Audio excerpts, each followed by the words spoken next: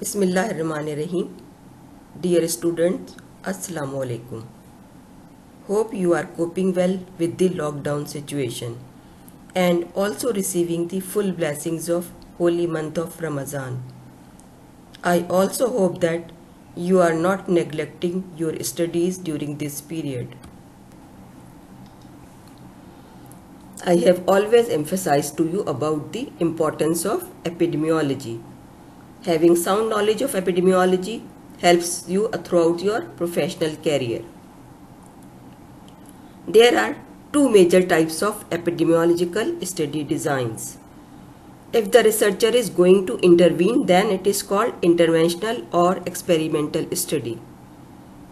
If there is no intervention by the researcher, it is going to be an observational study. In our earlier lectures, we have talked about the observational studies. Today, we are going to discuss the concept of experimental studies, the subtypes of experimental studies, and steps in their conduction will also be discussed.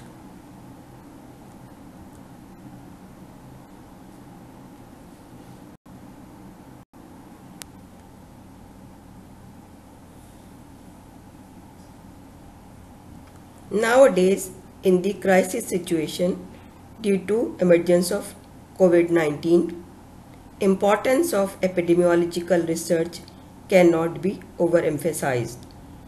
Every country and every prominent university is engaged in some sort of epidemiological research to understand the disease manifestation, to find out its preventive measures, and to identify its treatment options. It is hoped that we will soon understand the mysteries of this pandemic. Today, our focus is on experimental studies.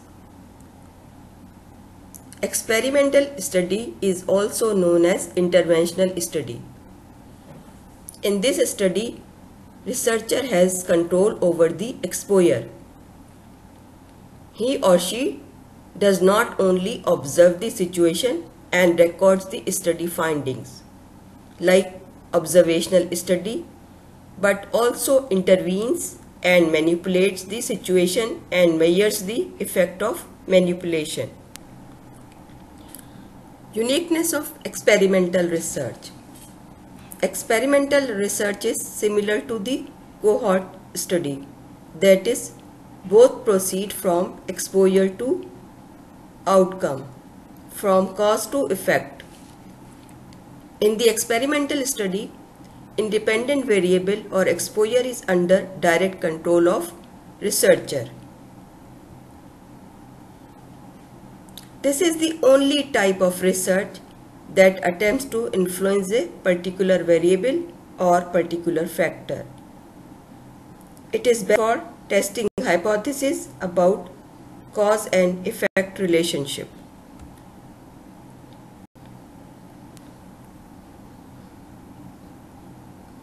Experimental study is of two types. Number one is randomized controlled trials involving a process of random allocation. Second one is non-randomized trials without involving a process of random allocation. In randomized controlled trials, subjects are allocated by using randomization, while in non-randomized trials, process of randomization is not used. Randomized controlled trial. It is the gold standard for the therapeutic research. It means it is best available, accurate result. It is the best research design to establish cause and effect association. It provides scientific proof of etiological factors. Randomized controlled trial has two sub-designs. Concurrent parallel design. In this design, comparisons are made between two randomly assigned groups. That is, one group is exposed to specific treatment and the other group is not. Study subjects or patients remain in their assigned groups throughout the study. Second one is crossover type of study design. In this design, two groups are selected randomly, the study group and control group. Study group receives the treatment under consideration and the control group receives alternate treatment. The two groups are observed over time. Then patients or subjects in each group are weaned off from medicine to allow for the elimination of medicine from the body.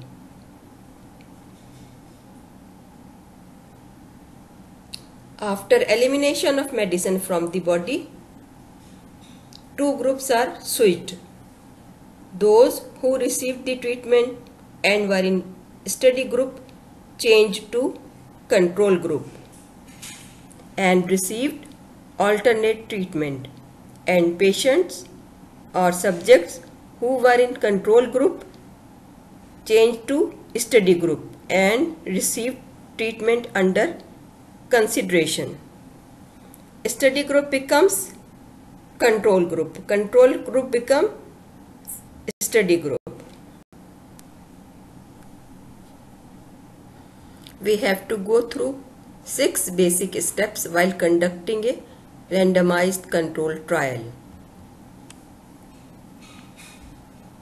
First step is drawing up a protocol.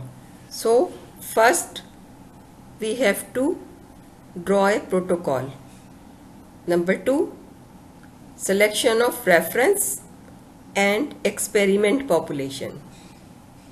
Third one is after selection of population, randomization, then manipulation or intervention, then follow-up of manipulation and intervention, finally assessment of outcomes.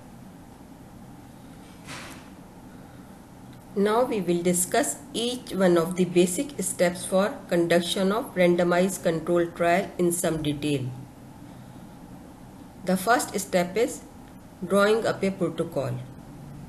A protocol is a set of rules and procedures for conducting or performing something. It answers the questions of what, when, where, who and how. While drawing up the protocol for an RCT, we will focus on setting aims and objectives of the study, setting up the criteria for selection of study and control groups, while doing so, giving due care to ethical considerations, deciding about the sample size and sampling technique, deciding about the modalities of treatment options, and while doing so, giving due care to the standardization of process, drawing up the schedule of work and assigning responsibilities of tasks, and lastly, evaluation of the outcomes. Next step is selection of reference and experimental population. First, select reference population to which findings of trial are to be applied, and then from this reference population select experimental or study population randomly, keeping in consideration that study subjects or participants should be eligible for trial according to the criteria described in the study protocol. Ethical considerations, for example, informed consent and avoidance of harm, should be considered. The study population should have high probability for outcome.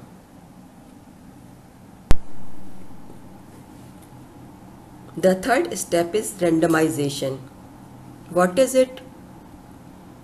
Randomization is a statistical procedure by which study participants or study subjects are allocated into two groups, that is, study and control groups. This procedure is done by using random numbers table. Randomization removes selection bias. Every participant or subject gets an equal chance of being allocated into any group. It ensures that investigator has no control over allocation of participants or subjects to either study or control group, thus eliminating selection bias. Randomization makes comparability between the two groups possible, that is, like can be compared with like. All study participants are stratified into subgroups according to the variables like socio-demographic characteristics, and then randomly allocated into study and control groups. Randomization is done after participants have been qualified for the trial and have given informed consent to participate in the study.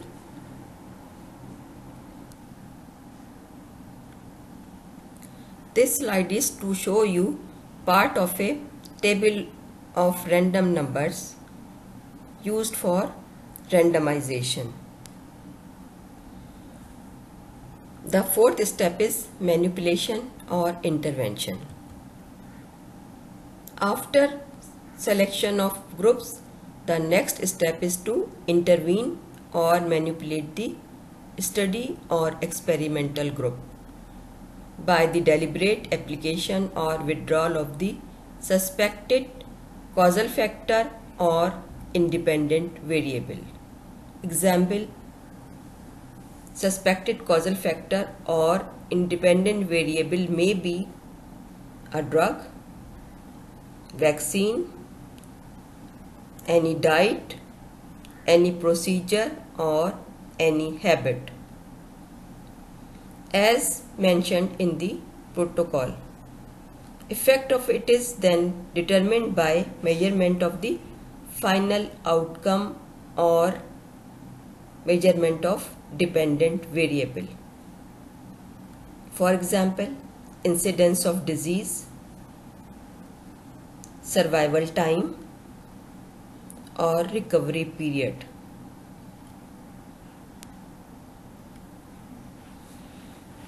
Next step is follow-up. In this, examination of the experimental and control group is carried out at the defined interval of time in a standard manner till the final assessment of outcome.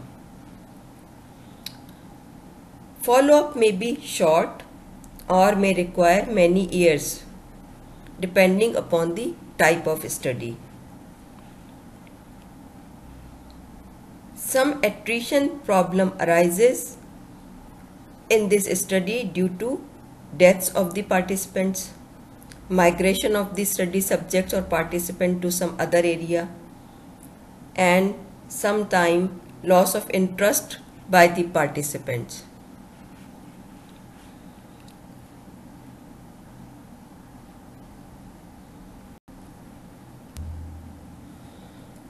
Last step is assessment of the outcomes of the trial in terms of either positive or negative.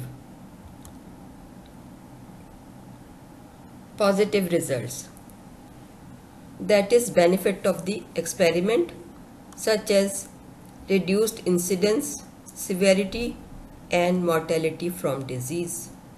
It may also be less cost to the health services. Negative results, that is increased frequency of side effects, complications, and deaths. Study results are assessed by statistical methods by applying test of significance that you were already taught previously in biostatistics. Today we have covered some aspects of experimental studies.